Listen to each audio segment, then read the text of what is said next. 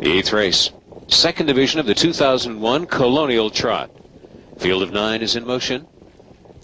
And they're off and trotting. Annie's SJ had a good start along the inside. Moving out with him fast. Partnershipproblem is looking for the front. Keystone Holiday drives on. And emerging on the far outside is Banker Hall.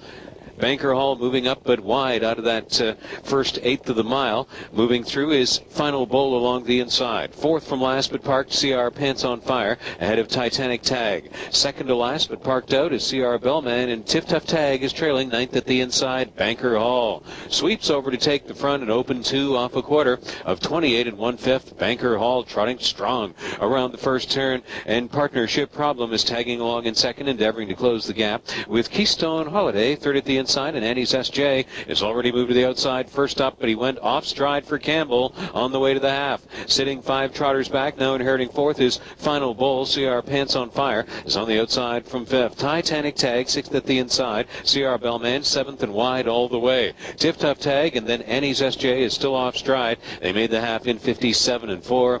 Banker Hall and Trevor Ritchie coddling his speed well onto the final turn. Partnershipproblem tags along in second. Keystone Holiday 2 more lengths to the inside third. Finalbowl has trotted an inside trip from 4th. Cr Bellman wide all the way is now 5th. Cr Pants on Fire 6th on the inside. Tiff Tag is up to 7th. No move yet for Titanic Tag from 8th, and Annie's SJ is out of it from 9th. And Banker Hall, it's his to win or lose. He's on top by 5, and Ritchie's looking to cut him loose down the lane. He wheels off the turn to a lead of 5, 127 1, 29 2, third quarter, and Banker Hall causing Ritchie to look over his left shoulder, look over his right shoulder, and he's seeing a 5-length advantage in deep stretch to win impressively in the 2nd division 2001 Colonial Trot.